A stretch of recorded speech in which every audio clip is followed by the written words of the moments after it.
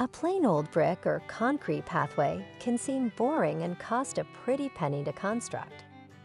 Instead, for a more organic appearance, you might make a lovely walkway by placing ground cover between stepping stones.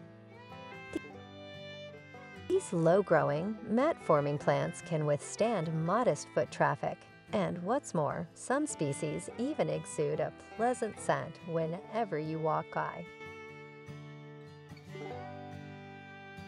Number 1. Blue Star Creeper. Blue Star Creeper, or Laurentia fluviatilis, is a lovely plant that can brighten up shady areas of your garden. This charming ground cover produces an abundance of star-shaped flowers in the spring and early summer, which are pale blue in color. For areas where turf grass won't thrive due to too much shade, you can use it as a substitute lawn.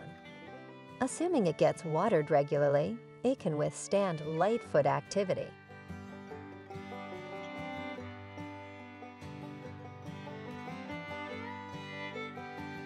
Number 2. Creeping Jenny. Because its golden leaves look like coins, it is commonly called moneywort. A spot with moderate foot traffic, such the space between stepping stones, is ideal for creeping Jenny. Allowing it to cascade beautifully over stone walls or the edges of mixed planters or window boxes is another strategy for controlling this prolific spreader. Late in the spring, creeping Jenny also blooms with its exquisite butter yellow blossoms.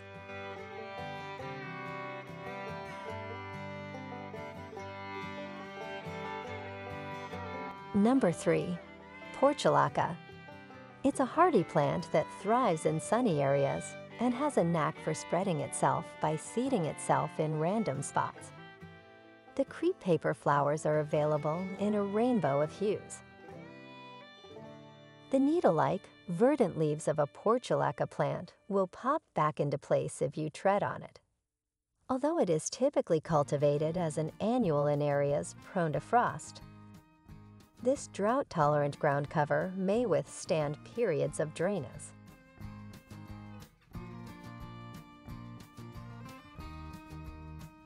Number 4. Scotch Moss. Scotch moss, scientifically known as Sagina subulata, may not seem like it can withstand much foot activity at first look. However, stepping on this golden moss causes it to rebound immediately. Also in the spring, Scotch moss gets a lovely covering of little white flowers.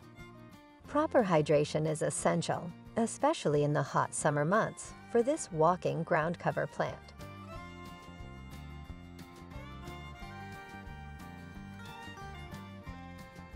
Number 5. Dwarf Mondo grass. Planting masses of dwarf Mondo grass, which forms little clusters of bright green foliage, along a patio or path is truly awe-inspiring.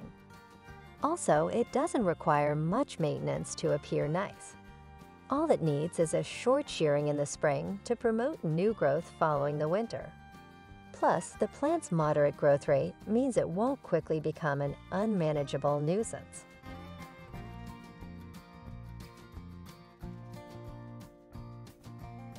Number 6. Snow in summer. A pile of spreading silver gray foliage is topped by enormous drifts of small white blossoms in late May and June, produced by snow in summer. In most cases, it won't grow invasive, though it can self-sow.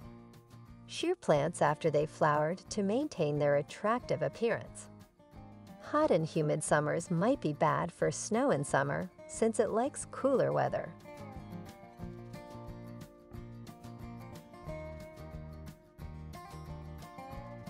Number 7.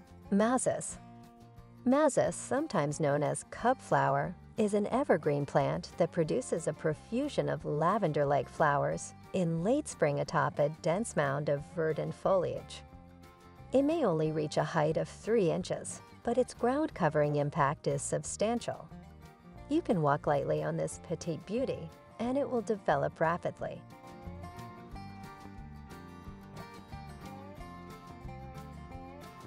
Well, thanks for watching video from Catchy Garden. Don't forget to click like and subscribe button to always support our channel. You can also turn on the notification bell to get the latest videos from us. We'll see you in the next videos.